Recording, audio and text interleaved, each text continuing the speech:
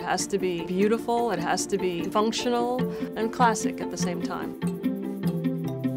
Textiles add color, texture, pattern to the furniture, to the walls, to the windows. It's what becomes the passion within a space. Textiles in the history of design have been somewhat neglected. The BART exhibit is really a once-in-a-lifetime event. We're all very honored that they understood who KnollTextiles was and is and thought there was enough of a history and a body of work to do this incredible exhibition.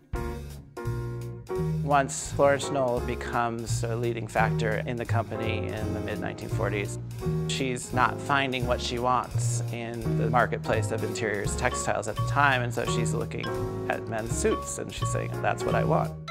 She was really influential on creating this dividing line between what was considered a classic textile, and she brought it forward to being much more clean and modern.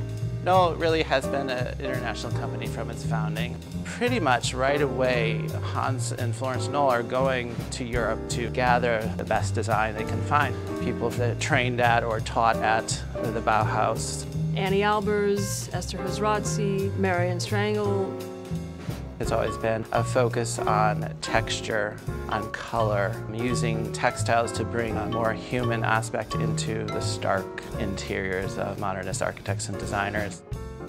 Kno is celebrating its 50th birthday this year. It's one of those classic, timeless products that will probably always remain in this line. People sometimes look at it and ask if it's a brand new textile, so right there you know it's iconic.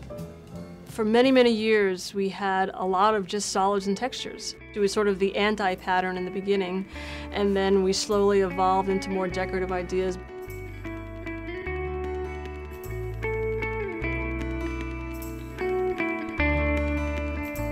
Part of the legacy of Knoll is the respect that it accords to design and to designers. The fact that the company has existed for a long time and has such strong design roots sort of compels you to, in some sense, rise to the occasion of doing something that you believe is of enough quality and has a kind of a above historical trends idea to it. So that's the more risky one, but I love it. With Dorothy's work, which brings in a lot of fashion aspects, and especially with Knoll Luxe, which actual fashion designers are coming in. You have this interest in bringing in fresh perspectives that really is in keeping with what Florence Knoll was doing in the 1940s, using new fibers and new methods of printing.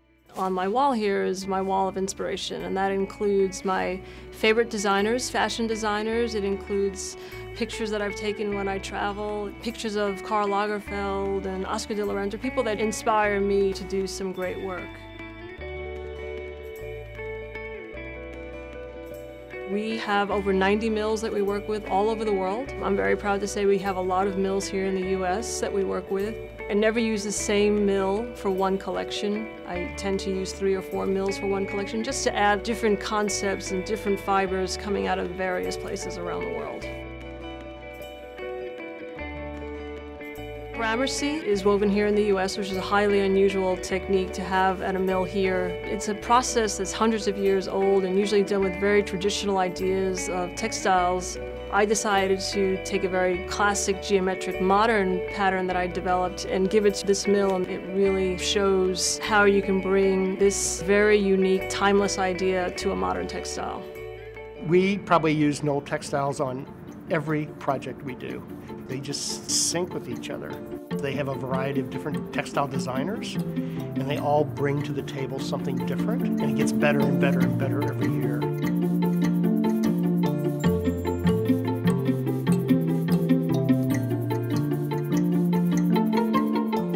I get really happy when I look at a collection and think, wow, it looks pretty amazing, and my gut tells me that the world will feel the same way. You walk into a room, you see these intense colors, you see pattern that's bold, you see subtleties. I think textiles just add happiness to a space.